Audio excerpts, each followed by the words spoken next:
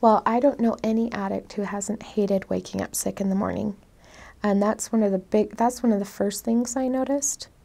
The morning that I finally woke up and the withdrawals had really subsided. And I woke up and I just laid there for a long time because I didn't feel sick. You know, I didn't have horrible stomach cramps to wake me up in the morning. I just woke up on my own. You know, and just, it doesn't get easy when you're done with the withdrawals. That's when the hard part begins. So, you know, the withdrawals is, if you can just get through that and just hang on, then, you know, then you just don't have to feel sick all the time anymore. And you don't have to chase and worry about where is that next high coming from. You don't have to worry about how you're going to get $250 that day. You know, you don't have to worry about any of that. And then you can start focusing on yourself. And that's where the real work comes in. You know, one of the blessings of recovery is, even in the past, even before I was using, I was still a lost little girl. And I still didn't know who I was. I didn't know who Heidi was. You know, who am I?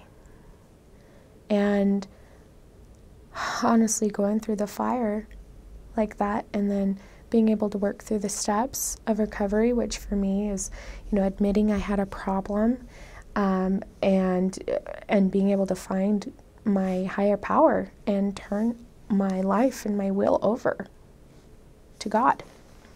You know, the subject of God is really sensitive for a lot of addicts. A lot of addicts are very angry at God or don't believe in God. And I would tell them, you don't have to, you know. But for me, you know, finding that was one of the biggest blessings that I have received, because now I know there's someone who has my back. There's always someone who's there to listen to me. And, you know, it's made my life easier. All the choices and decisions that I make every day are based off turning my will over and not making those choices for myself. I just say, all right, God, here I am, another day clean and sober. What is your will for me today? And now you just do the next right thing, you know, and just, now I'm going to go make breakfast. Now I'm going to get up. I used to never be able to be reliable, stable, you know, even before my addiction. My life was very unstable. I would never stick to anything. And now, you know, I've had the same job since I got sober. I've been able to make a career out of that job. You know, I still wake up in the morning sometimes and I sit at the edge of my bed and I'm like, I can't do this. I just cannot get up. And that's when I know, okay, it's time to pray. My life is so beyond blessed today. You know, I have my sweet little girl, you know, who's added to the family. My sweet little boy that I earned back. And anything's possible. Me and my husband have a lot of goals, but they're now possible today because we're clean and sober. It wouldn't be possible if we decided, oh, we can drink on New Year's, or oh, it's fine. You know, my knee really does hurt. Maybe I should ask my doctor for pain pills. No, you just make the choice not to do those kind of things and really focus on everything else, and it all falls into place.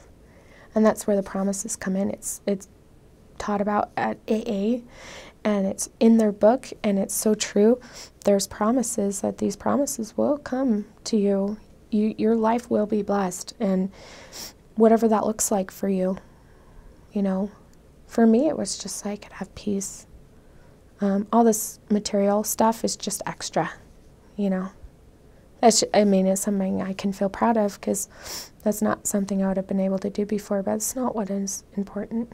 I feel happy, truly joyful for the first time in my life.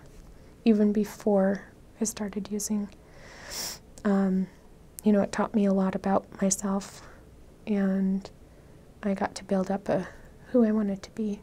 Now, any addict, you know, no matter what they've done in the past, it is never too late to start over. It's never too late to get better. Why have tomorrow when you can have now?